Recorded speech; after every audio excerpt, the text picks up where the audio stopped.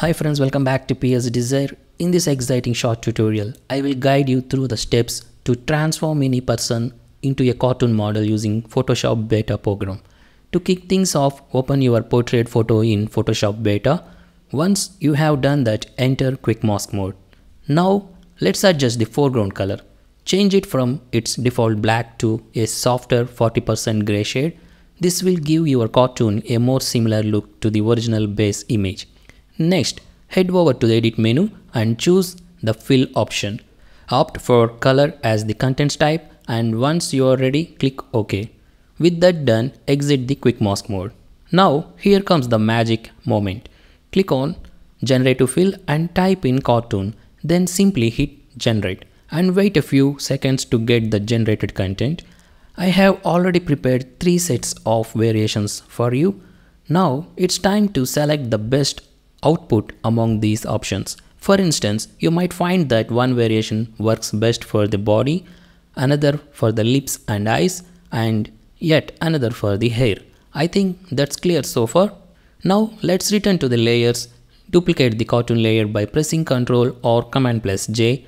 In the properties panel, choose the option that corresponds to the lips. Go back to the layers and invert the layer mask by pressing Ctrl or Command+I. Now grab a soft edged brush and start painting with a white color over the lips and eyes to bring them into focus. Repeat this process for the hair. Duplicate the cartoon layer once more by pressing Ctrl or Command+J. In the properties panel, select the setting for the hair.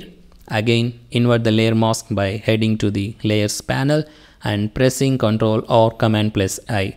Use the soft edged brush to apply white color to the hair, revealing its details.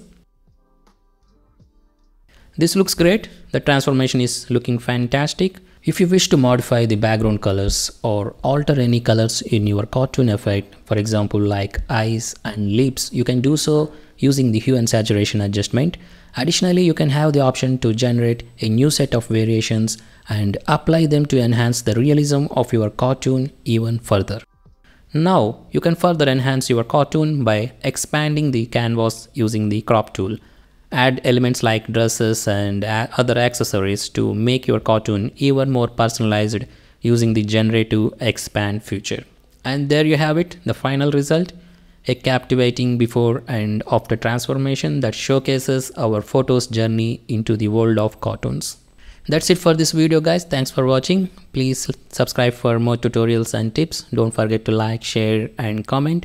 Stay tuned for our next video. Take care and happy editing.